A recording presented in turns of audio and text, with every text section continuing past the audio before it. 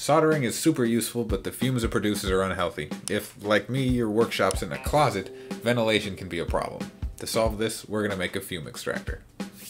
I bought a 4-inch PC cooling fan that will provide the suction, and 10 feet of cheap 1-inch diameter tubing. I 3D printed a connector, which is basically just a funnel that connects the fan and the tubing and is reasonably airtight if you screw it on tightly enough.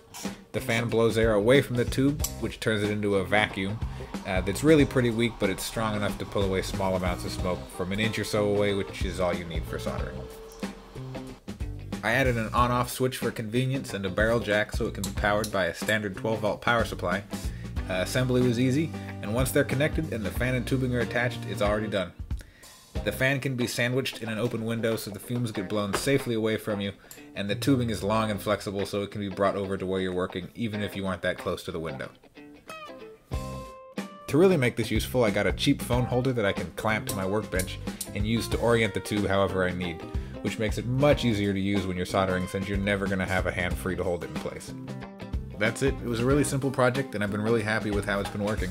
A parts list and the 3D model for the connector are in the description if you want to make one yourself, and if you do, I'd love to hear how it went. Thanks for watching.